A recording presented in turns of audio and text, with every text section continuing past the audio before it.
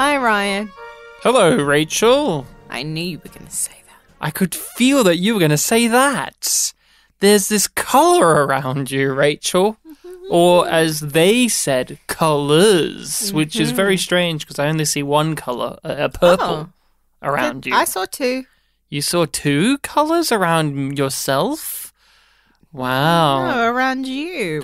Are they good? Am I going to live? No, I think it means that you're in danger. You're in danger. Yeah, you're in danger of having to do a podcast recording with your wife. Oh, really? I believe. I believe that is what you are destined to do what are the for Yum about Yum? the next hour. What are the Yum Yum colours? What colours would you assign each of the Yums? Mine are yellow and pink. Those are my Yum Yum colours.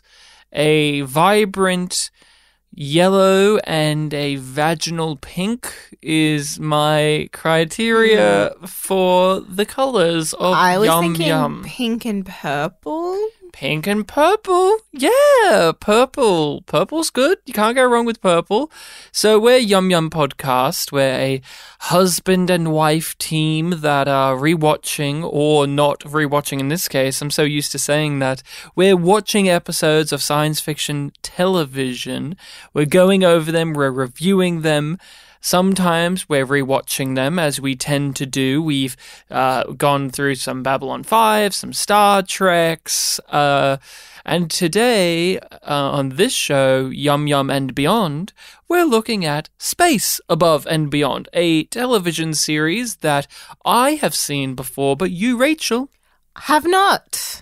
you haven't seen it. No, I have not. What's your excuse?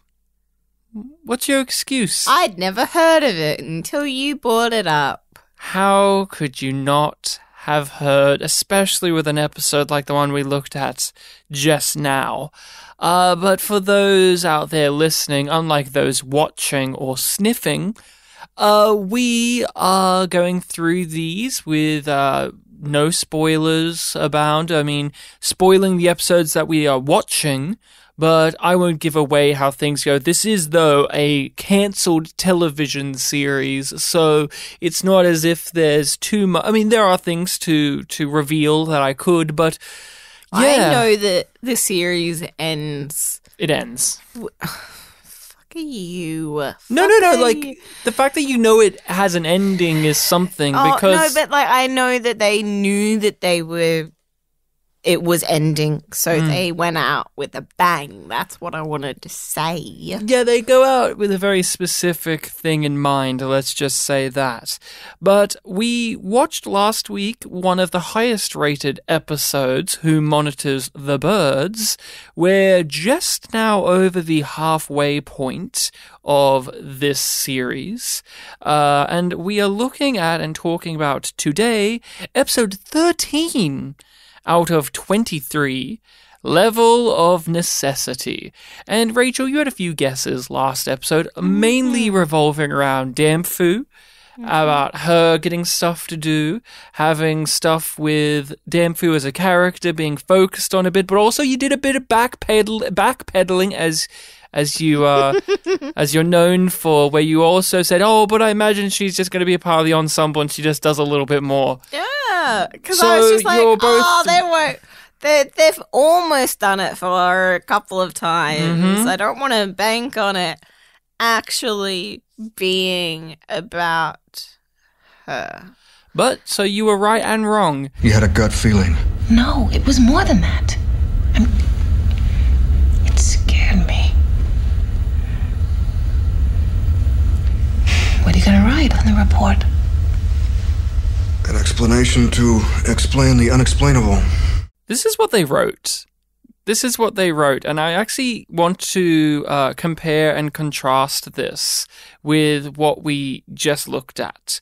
After experiencing a vision of a soldier's death during a combat mission, Damfu is investigated by a Psy-Corps colonel who is convinced she possesses psychic powers. I'm so glad that I didn't read that description before I watched this episode. Yeah. I am so glad that we don't do that as part of this format.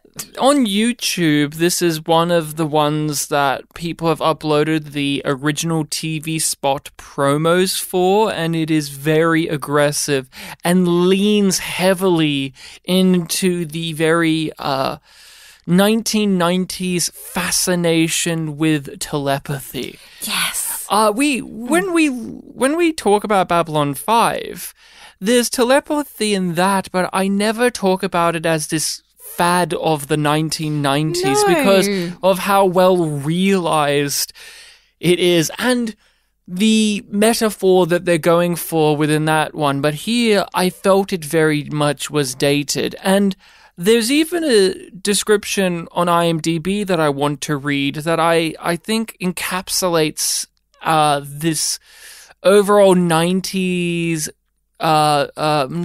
attraction to the psychic. Deep underground, the 58th are on the run from hostiles. They meet another squadron whose commander orders them to enter another tunnel. Danfu refuses and tells the 58th not to go because of a vision and a feeling. The other squad member, the other squad die. And then this is where it is, Rachel. Could it be ESP? And that there was written by Keith Is Me, a very well-known IMDb description writer for Space Above and Beyond. He's written about 70% of them, or they. Keith Is Me. Thank you, Keith. She's a soldier with the power to predict the future. You have a gift, Vanessa. You can harness this gift to save lives. This Sunday, You gotta get out of there now, sir. her squadron is going into battle. Logan, stop! And she knows that all of them won't make it back alive. One more of us is gonna die. Don't miss Space Above and Beyond. A brand new episode, Sunday at 7, 6 Central on Fox. We were born in the early 90s, so this is a bit of a hazier experience for us. But do you recollect that cultural zeitgeist thing of ESP? Yes, I do. And like, I've, of course, learned since more about it.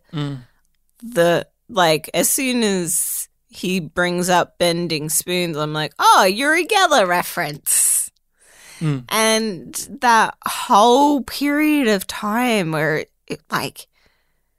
it was sort of offshoot of the supernatural focus of a lot of pop culture media in the 90s.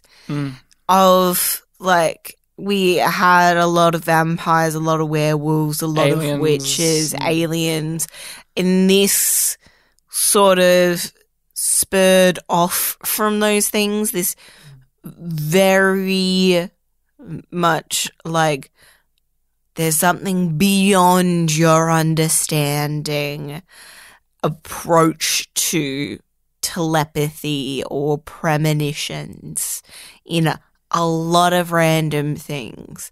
Like, this feels like it comes out of fucking nowhere.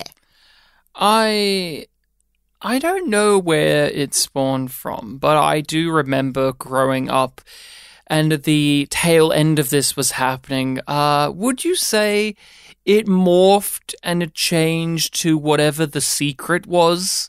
That thing? You remember The Secret? Where I do. I've read The Secret. My mum bought me The Secret workbook when I was 13. You can see I how did not read the book when I was 13. You can see how ESP leads to something like The Secret.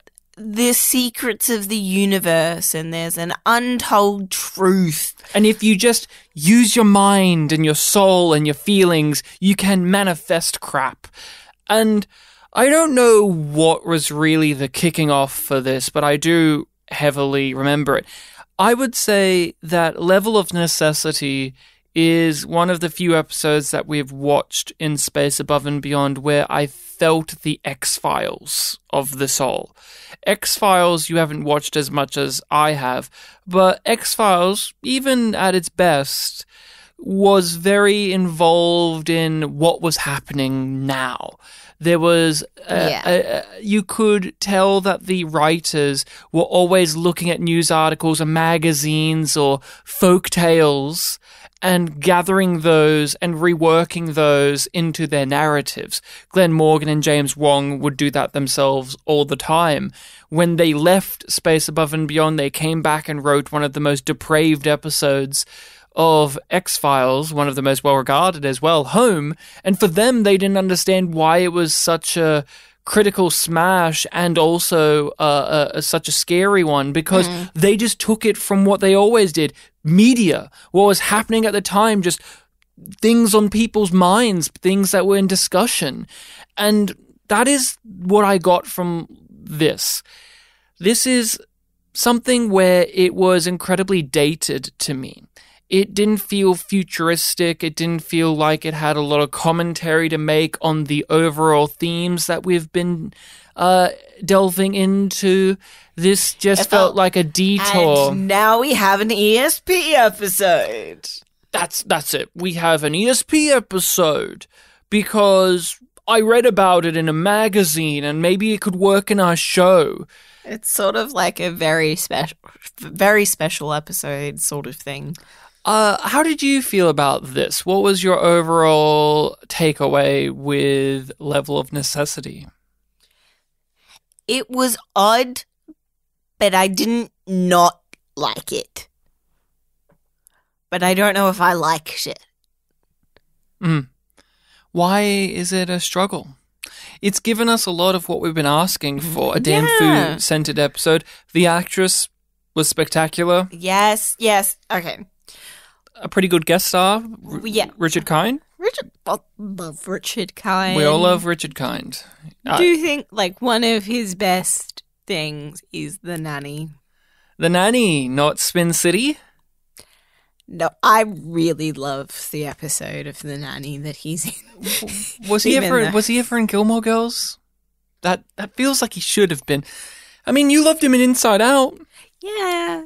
He's great. He's great in a lot of things, but in everything, pretty like much. Him doing The Hustle with Fran Drescher, and then he's very good at playing threatening sleaze. to kill himself. He's very good at playing manipulative pieces of shit. Yes. Yet he has such a kind face. Kind Richard Kind. Haha, I didn't mean that, but kind of. Ooh, I did it again. Kind of. I mean it! I'm gonna jump! Jeffrey, please, I'll do whatever you say. Sleep with me. What's your second choice? Another date. What else you got? Okay, fine, that's it. No, Jeffrey, wait! Maybe you should take off your heels. Are you crazy? That would screw up my balance completely. It doesn't feel like this is the kind of universe where telepathy exists. And that is a part of the fabric of the episode as well. Because, like, she doesn't believe it, and nobody else believes it. It's just Richard Kind that comes in being like, hey, I think you have special powers. And it's just like, what now? I agree. What now? And it just takes too long for you to get on board with the idea of it because it doesn't feel like it belongs in this show.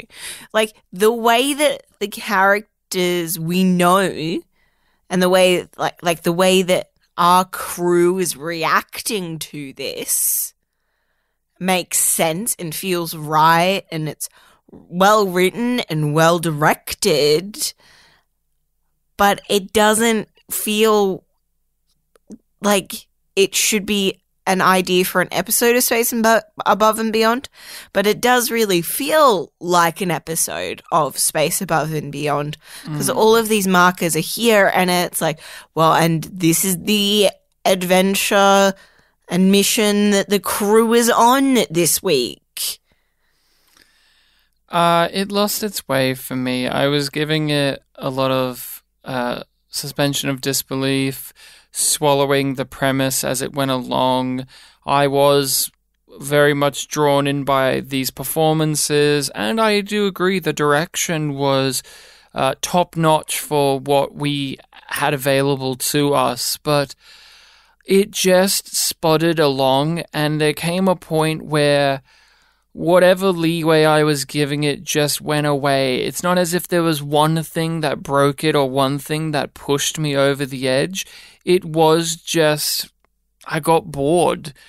I just got bored of it very quickly. Once they went on the mission again to go to the planet, I just had a hard time grasping onto this. The psychic powers thing is so out of place for this universe. Yes. If this was introduced, if you had to rearrange this and say you swapped the run, like the place this episode was put in with the Fear Planet one, which was earlier in the season, would this be easier to swallow, where we're still in the introductory phase of the series, where we're getting to know the world, the rules, and the characters, and the mythos? I think it would to a degree, but I think what I would have preferred is one or both of these ideas being threaded through, which is that the evil corporation is doing something with psychic abilities, and or the silicates on the torture planet are doing something with it, or like something's mentioned there. I just don't welcome this. I reject it. I don't need this. I don't need this in my World War II in space. I know the Nazis did all kinds of fucking experiments. Just what does this offer to Dampu as a character other than now she has a thing?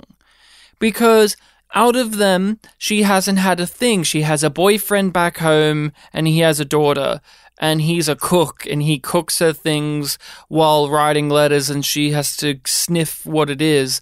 And she's just a very nice person, and she's an engineer. She hasn't had her big dramatic thing. Wang has with his torture. That's really given him something to explore in the series. So what do? Give her a power, I guess. And that is where you immediately fail as a writer. Right there. You're 12, 13 episodes in, and you say to yourself, oh, we need to make Dampu a better character. What do? I don't know, give her a power, I guess. It just feels very half-hearted and lazy to me. Oh, I don't know what to do with this character. Give him a power, I guess. A power is not a substitution for a character. And admittedly, they do try to emphasize her as a person in this and not just focus on, now I have cool mind powers, what do I do with them? But the mind powers should not be here. We're too late into the show, even though this is the first season of what would have been 5.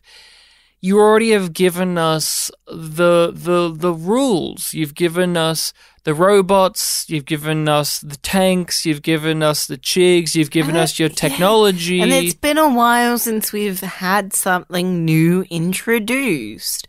Like, even though we didn't see the silicates for a while, we were introduced to them in like episode 2. Yeah.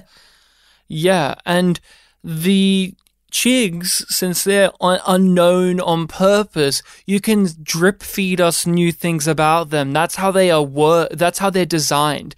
But humanity, they're the antagonists. They're the antagonists. So when they can have a shapeshifter that looks like West's girlfriend, that can be a surprise and a reveal that we can believe in. Feels earned. Yeah, and it feels earned, and it's in line with what we knew of those guys, that they're shifty. But we are 12, 13 episodes in. We're halfway through the first season. And we know who the human race is at this point. You've established what we are. We are not Star Trek. We are not a united Earth. We're not nice. We're bigoted and hate-filled, but also all of these noble and good qualities. But we're just people. And then we have the tanks, which are different to us, but also not much. And that was enough. That was enough, but now we're getting, there are people who have psychic abilities. And it's just very much unwelcomed to my viewership. It's a step too far of science fiction overload. I also get why at the same time, because the show has been leaning in the last... what feels like the last 6 episodes into the war show side of it. So this is it leaning into the science fiction side again. I think they just overbalanced it. I think they just teed it off and went into the deep end where I just rolled my eyes a lot.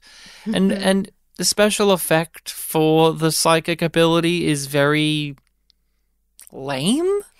It's not even bad. It's just kind of lame. Even if they had good effects by modern standards, there's still a lame presentation. Yeah, the idea of it's sort of underwhelming by design. Do you believe, Vanessa, that humans are actually capable of such things? I'm trained as an engineer. Everything I've ever been taught tells me that those things are impossible. That's right, Vanessa. That's why you've been denying your anomalous intuition. It's very incompetent as an episode of television and an episode of Space Above and Beyond. There's a problem with the concept, and it's very hard to move beyond that, especially because everything else is pretty good or really good. Like, we've already acknowledged the performances of everybody are really good. Even the dude that gets killed eventually. Yeah, he gets his leg hacked off. Yeah, like even he is pretty good. And Dempfu is fucking killing it. The actress is doing an amazing job in this series with very little. And here is an episode where they've given her more. And with the Fear Planet episode, they gave her more. And the writing makes me not like her character, but the actress is just so warm and personable and very empathetic in her portrayal of the character that I'm managing to go over the writing shortcomings with her. If we looked at it strictly from what is the script, Dempfu would be a character I do not like at all. I would say she's underdeveloped. I would say she's useless.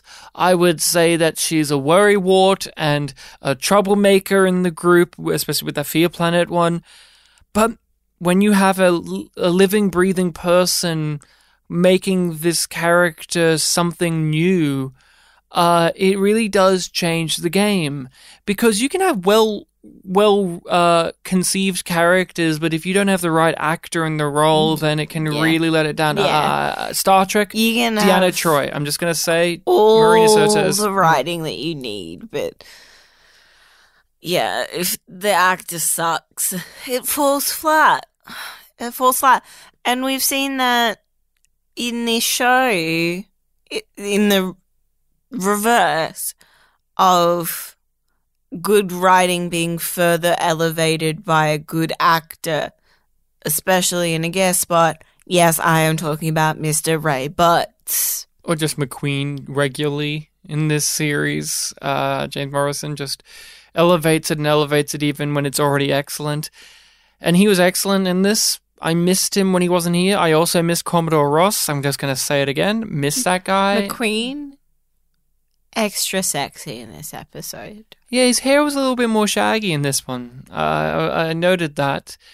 Yeah, but like him in the dress uniform at the start. Okay. Star Trek really cemented this for me. And so if you're a science fiction writer or somebody who's interested in making science fiction in the medium of television and film, or any visual medium, don't do cave sets anymore, okay? I'm sick of fucking seeing them. I hate them. They're always when Sci-Fi does rocks. Not just rocks. Not just rocks. You hate it. Cave sets and tunnels. They're always very, very bad. Yeah, but if you had to put a gun against my head and say, Ryan, what is a consistently bad setting in science fiction? It's caves.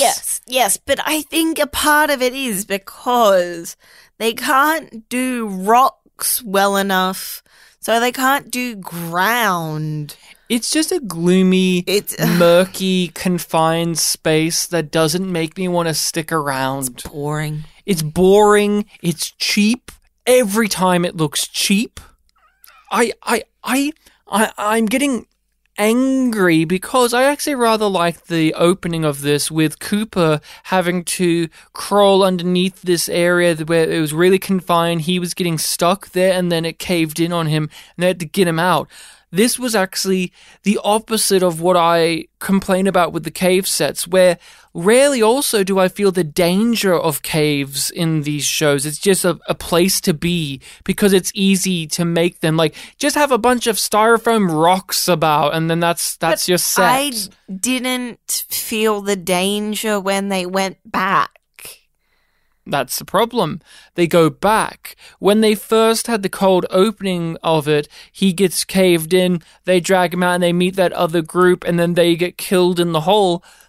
It was rather suspenseful. It used the environment correctly. It showed us how the cramped, confined, and labyrinth nature of it all is actually rather scary and dangerous and disorientating. But then we just go back and it's just wandering around a bunch of fake rocks. It's after, I can't remember if it's just once or a couple of times of them being like, is this far underground? And that's scary for anybody. And it's just like, they're not underground. They're not several 100 feet down. Do you think that there's something wrong? You were in a combat situation 350 meters underground. I understand the stress. What were the aspects that didn't work for you about this? What were the aspects that were lacking? Honestly, we've already said it, and it's just, I couldn't get past the premise. I couldn't get past it. And I'm like, I don't even know if you're going to even get to touch this stuff again. If you're going to just dump it because it didn't really work. A premise really can be the be-all and end-all. Even if it is executed with precision, it can still impede your viewership of a piece of entertainment, where I am like you, where I just can't move beyond it. As much as I try, as much as I want to, I can't, because it feels so wrong. It is just one of those things where you go, that's wrong. Guys, don't do that. But nobody told them no. Nobody said don't do that. They just did it because, well, it's their first season. They're figuring it out. Yeah. And it's a mistake that I'll just put it like this.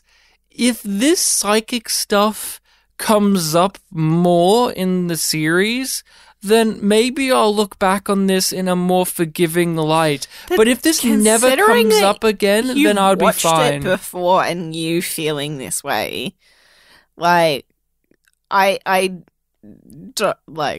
reading into that it doesn't come back. Well, there are some things that I didn't remember until this rewatch, and I'm like, oh, that does come back in a meaningful way. But just because you're like, it still feels like it comes out of nowhere. Well, it does.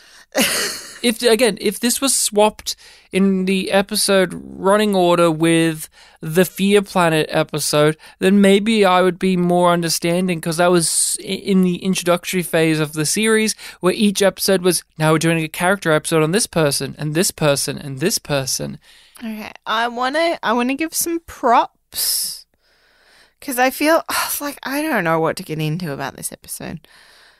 Because not a lot happens either. Yeah, it's a boring mission. They have to make sure that the Chigs don't have things that can help them fight. Yeah, they end up destroying an ammunitions depot, killing a couple of Chigs in the process. And the ammunition depot is a big cave set, but with some glowing coils. Yeah, and a big rock for them to roll off of. That's it. There are a few bits of dialogue or scenes that I would like to say, good job, writers. Good job, writers. There were some good lines. I actually rather like the ending. It brought in that Danfu is religious, which we've already picked up on. Serenity prayer. It was in line with what she had gone through, that she would turn to prayer in this moment, because at the end, there is no solid answer. No. And that is something I actually do praise as well. They don't end the episode with everybody going, well, Danfu, you do have psychic abilities, and we'll be able to use it for this in the storylines to come. Yeah. It is, even if you do have it, what do we use it for? Because it's so nebulous and strange.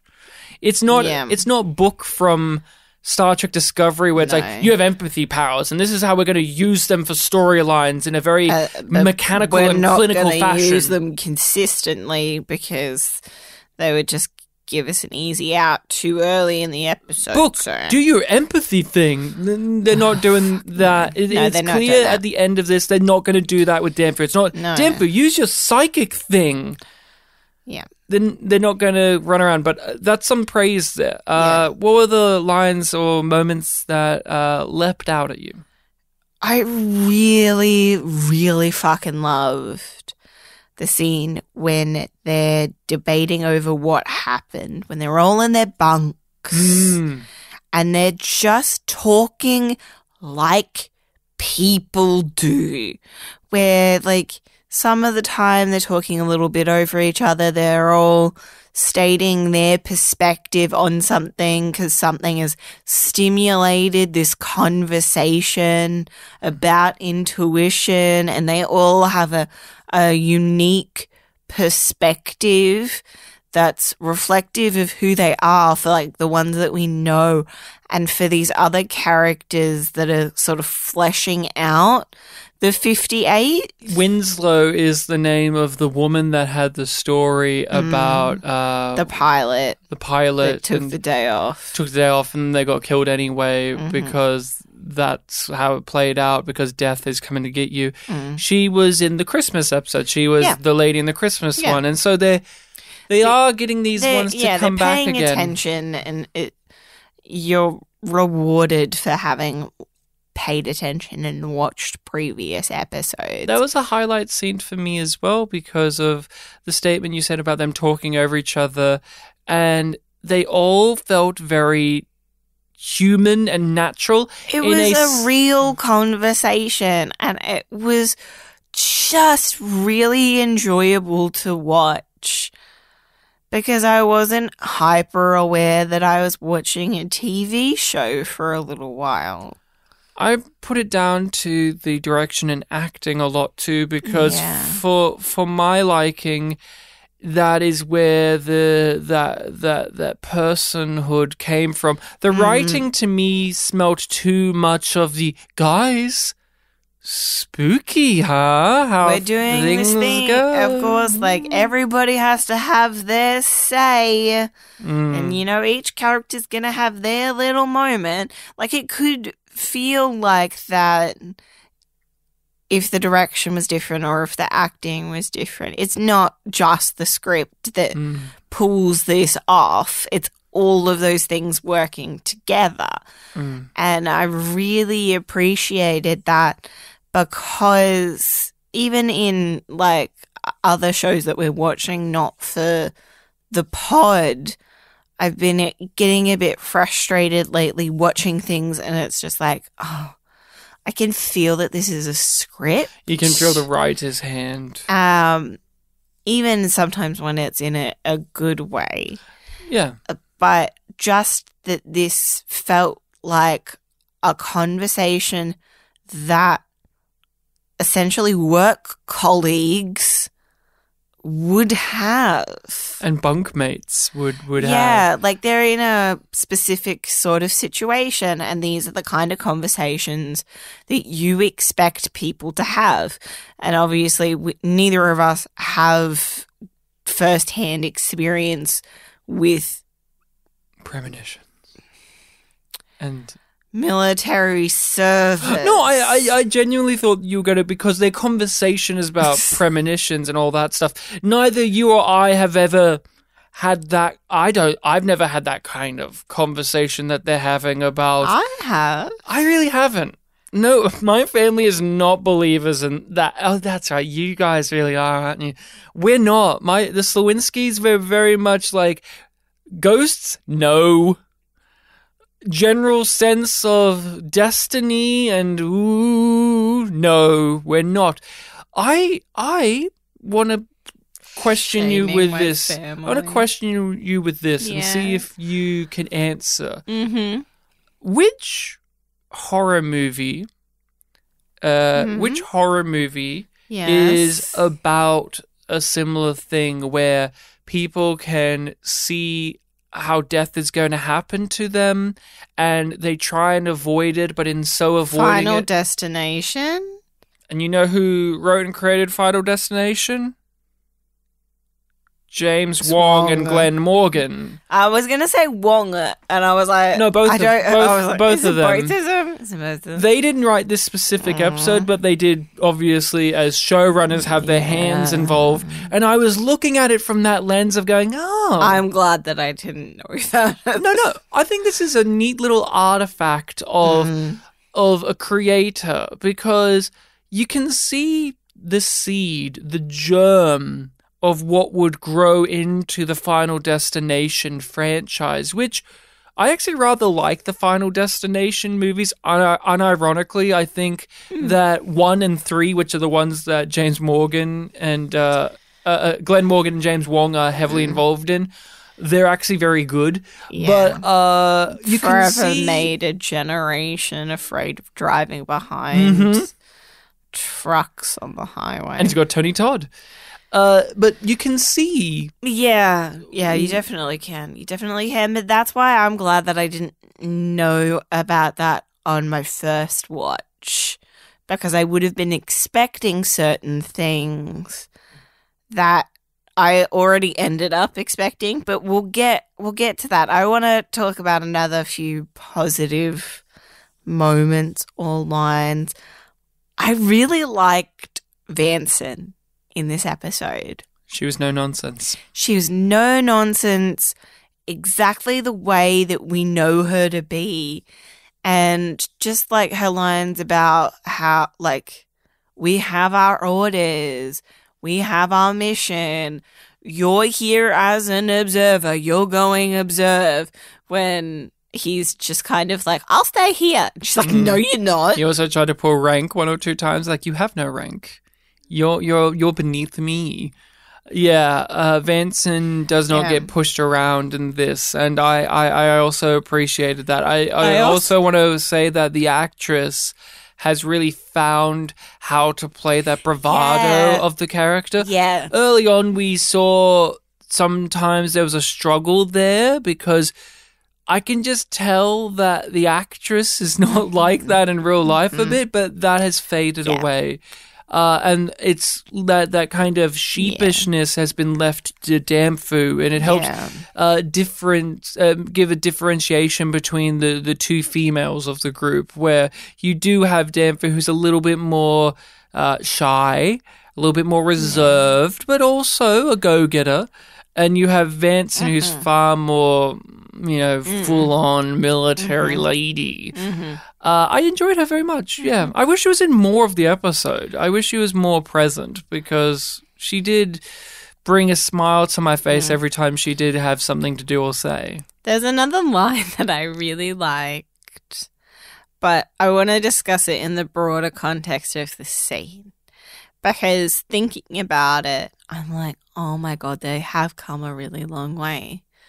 The briefing scene with McQueen, where they're like, you're going back to the tunnels. That is so much better than the briefing scene. I wish he threw a table over them. I missed that. Even Wang made fun of that in a previous episode when he did his impression. I really do miss the table flip. Yeah, that was fun. And him teaching us what's a bitch this week. Oh my God, yes. I was just like, this feels so much better than it did in those first couple of episodes. But I really, really liked, what was her name again? Winslow. I'm pretty sure it's her. He's like, we did our time in hell. Yeah, she said it very well.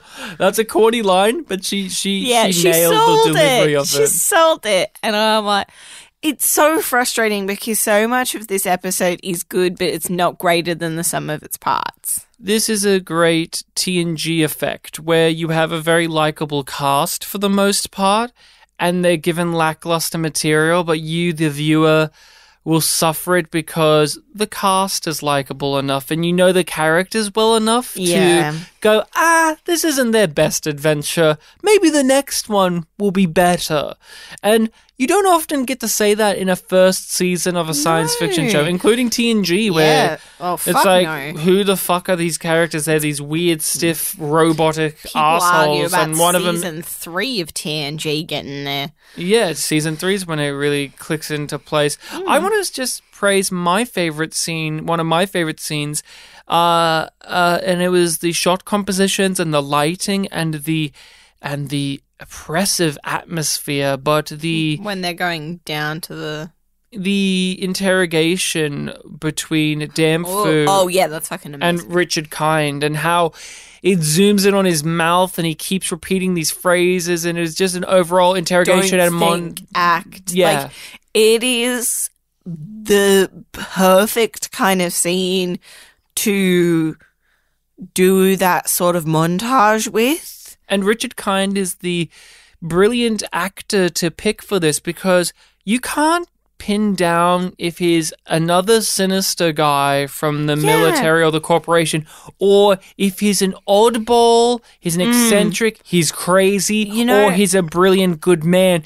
Richard Kind is actually perfect for that, because he's a lovable guy. He plays goofy characters, but he's also known to play pricks and assholes and villainous. He has a range to him as an actor that people don't acknowledge enough. And to bring him in here where his presence, if you know him or you don't, he has a look to him. Yes. That those pouty lips and that Cheshire cat smile, but those cold eyes. He has these kind of like blackened eyes that look through you. No. He really rides the line here where in that interrogation scene, you can't tell if this is another kind of fascist propagandary agent from the government or from the military coming in, or if he's something more good than that. And we slowly peel that away as we go along. But that overall thing where he's just repeating the phrase over and over and over again, really, really well done. You know what really helps with that? The way that he's set up by McQueen. I'm pretty sure it's like after we first meet him, and it's just like, if he's like any of these other dudes, he will find a logical solution. And it's just like, well, that's the one thing he's not going to do then, I guess. Well, we don't know that because he says that he's an accountant. That was his background. So you can almost believe that he would do that because he's Richard Kind, who's also a guy that looks meek and mild-mannered, and he would be a nebbish accountant man. An engineer. Problem solver, comfortable with the quantifiable. kind of like me. I'm an accountant by training. People generally like you. That's a nice thing, isn't it? You care about people, yes? I suppose. You seem to know quite a bit about me, sir. Yes. Level of Necessity is an episode of television that is there to fill up time and space. This is one where it is the lowest rated episode of the series by just 0.1 in comparison to the Fear Planet. Okay. And I gather... I get why. For my reading of it, because I've actually listened to some podcasts about space above and beyond, and most of them that aren't just a retrospective on it where they go, oh, remember this show from 20 years ago, 30 years ago, and they haven't even watched it recently. Ones that I know exist are podcasts that look at the worst rated episodes of shows, and they look at this one with no context to the rest of the series, and they walk away thinking it's not that bad, and that it's just a slightly mediocre piece of television. Why I think it's bad for the context of the series is, even the Fear Planet managed to do this. It doesn't really connect to the overall messaging and themes of the show. Yeah. Did this need to be a Space Above and Beyond episode? No. It's just, let's do an ESP story and give it to Damfu, I guess. There's a war setting, they're doing a mission, but it's not connecting to that war theme, nor is it connecting to the existing science fiction stuff that this show is tackling. It's not really giving me any commentary about humanity. It's not giving me any real commentary about society. It's not really giving me any commentary about, honestly, anything other than... You gotta believe in yourself. Yeah. You gotta believe the dream of seeing purple crap around people. And woo. I would not say that. Not woo. And I think this is a betrayal of character for Damfu. She is a reserved person, but I would never say that she's one that lacks confidence in herself. No. Like, especially the way that she conducted herself in the mutiny episode. Or Choice or Chance. Yeah. I think she's far more strong-willed than the writers of this episode have given her credit for. Holding her own against those two dudes. Yeah. In their engineering sense, and, you know, working together but also being confident but not cocky during that subplot that she's given. I think it tries a chance where she has to calm down Shane and convince Shane, and it shows us that although Damfu can be the one that's a quieter person, she's actually got far more maturity to her. I think that this is, they look at the character and they go, oh, she's kind of a little bit quiet. That must mean that she's insecure. I don't think that's what I got from this episode, is their characterization of her. Yeah. It doesn't sync up with what I've been getting in the series. And maybe I've been giving more credit to the character than they have, but I just... are you shocked that this is the lowest rated episode? No. It's I think a 6.8. Yeah, I see it as being down there with the Fear episode. Which do you prefer? This one. This one. Yeah, I would have to say I prefer this one as well. This one has things that I liked in good direction. And people weren't screaming in it all the time. Oh, God. It didn't make me feel like the director's goal was to make me vomit like I was on a poorly constructed amusement ride. I still give this a yum. I give it a yum yum. Yum yum. Really? This gets a yum yum? Oh, not like... No, you're entitled to your rating. I'm just surprised. Okay, here's why I feel like it's barely yum yum, because I like everything but the premise. I like everything but the premise, and it's like it should be that it has a rotten core, so I don't like it at all, but I really like the performance. I'm really pleased with Richard Kind. I liked Vanson. I liked Cooper. There were good scenes too. And good scenes. Like, I really like that Cooper's like, don't fucking tell me when I'm gonna die. Don't fucking tell me when I'm gonna die. Don't fucking tell me when I'm dying. You're fucking telling me when I'm gonna die, for shut the fuck up. But do good scenes make a good episode? No.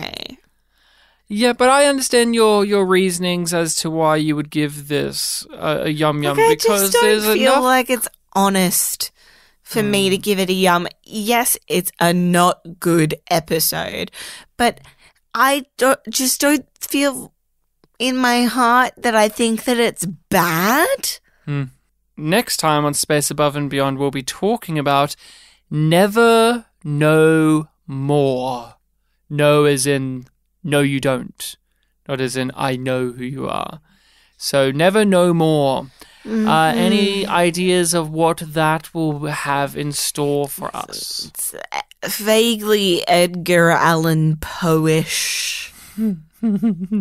Yeah. So what, you think he's going to come to the ship and they're like, Edgar Allan Poe, how did you get here? If they introduced a time travel one after the psychic one, would you be surprised? Yes, I would. I would too, actually. That's a little bit too far-fetched. But what do you think? A wormhole? Yeah. Well, they do have wormholes in this. Yeah, I do see, like, something happening with the wormhole other than Ray Butts dying in one. Mm-hmm. I kind of hope that comes back in some way. Like, the idea of the wormhole, not Ray Butts' corpse. I don't know. Tell me the title again. Never Know More. You have no clue. It's too vague of a title for you. Yeah,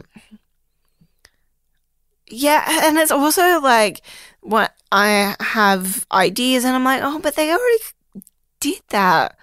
It's like the idea of like refusing orders. Like, you're never allowed to say no anymore. Maybe this is the mutiny episode. Oh, wait. Yes. Had that, like, I'm going through, like, oh, what could this mean? I'll make it easier for you. You remember this one? I don't remember it from the title. Okay. Reading it, I go, oh, this is the one. But the title is not one where I go, oh, of course. So I can understand why it's hard, because it is a, like, level of necessity. It is a title where it exists so that you know that they'll probably say it in the episode, but it's not one where it's as poignant as some of the previous. My guess is that it's going to be a more Saratoga-centered episode again.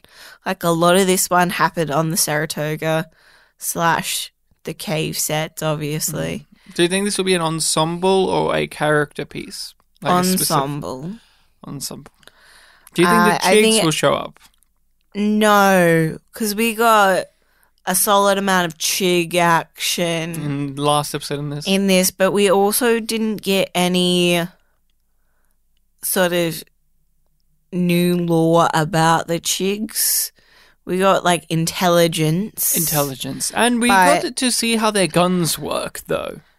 Yeah. That was just something that I noted down. They gave us close-ups and they showed us about how they fire them, their arm movements towards it, and how their guns fire out. I thought that was a neat little thing. To the last episode when Cooper was trying to figure out how to do it. and he couldn't work do it. Yeah, that was visual storytelling. Yeah.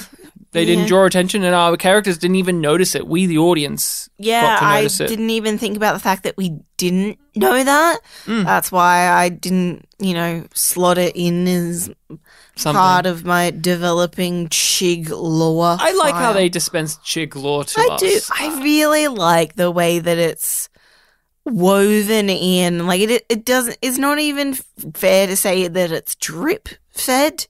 It feels like it's just woven into the world. I look forward to discussing the next episode. I think it will be better than this one. This is a low point, even for my... look, I didn't hate it, but this was a lower point, and maybe because we just had the best episode of the show for me. It's a thing that Babylon 5 does, where it'll give us one of the greatest episodes and then the worst episode immediately afterwards. So it is the gamble that these shows used to take, where they'll go, hey, we gave them a really good episode. How do we follow it up? I have a shit episode, I guess. We've got to get that out of the way.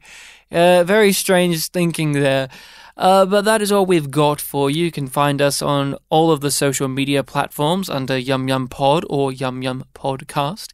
You can email us with your thoughts on Space Above and Beyond. Where are you up to with it? Are you watching it over again? Are you a long-time fan or a first-time viewer? What did you think of Level of Necessity? Is it as bad as everybody says? Or you like Rachel and liked it even in spite of all of that?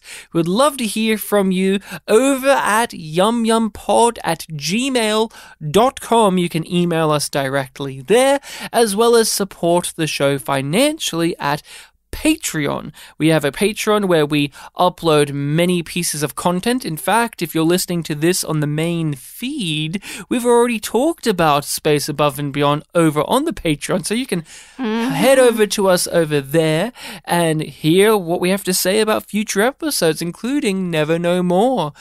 Rachel? Pags was not here. You took the words right out of my mouth. You gobbled them up like Pags would have done with a packet of chips. Because I do. You have ESP? Do you have ESP? Do you believe in ESP? Do you believe in that? You kind of hinted that your family believes in a bunch of spooky, mystical crap, but do you believe in ESP? The look is of a woman wanting to say yes, but doesn't want to say it audibly. Because it means you have to say it out loud.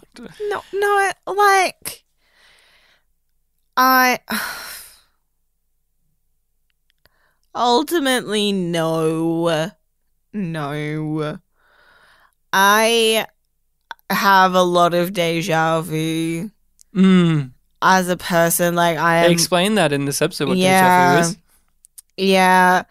And I'm like, I know that it has a logical explanation, but it still feels fucking weird when I have a moment in my life where I'm like, I swear I knew this was going to happen, and not in a, oh, well, this was obvious. It's like, this is a weird situation. Why didn't my brain go, oh, yeah. I experienced... And I'm like, is this an anxiety brain thing as well? Like, I do not think that... Being clairvoyant is anxiety brain? Yeah, but I don't fucking know. My sister now goes... Oh, really? Gets palm readings and crap? I'm like, I have... Crystal balls are reds. I have a set of tarot cards, and I occasionally use them. But you do. Mostly I got them because they're pretty. And I use them to make a house of cards. I do not experience deja vu as often as most people. I experience more often that sense of somebody walking over your grave, that kind of cold shudder that goes over you, but that also could just be me going... oh, I'm sad now, rather than that actual, ooh, someone's going over my grave, like scared, ooh. When I get that feeling, that shudder, I can always, like, feel it it coming on before the actual shutter, you know? Like, it's like the equivalent of, like, I can feel the boot on my grave and then the shiver because of the boot. Could you remind me, what does ESP stand for? I don't know. What do you mean? What do you mean you don't know? I don't know off the top of my head. I can't remember. Is it electro? Psychic. Psychic spelled with a P. So that would be the last one, right? Is it electroshock pags? Did you do that on purpose? Yeah, I was hoping you'd give me the real answer, and then I'll be like, no, the last word is pags. Here's the pags.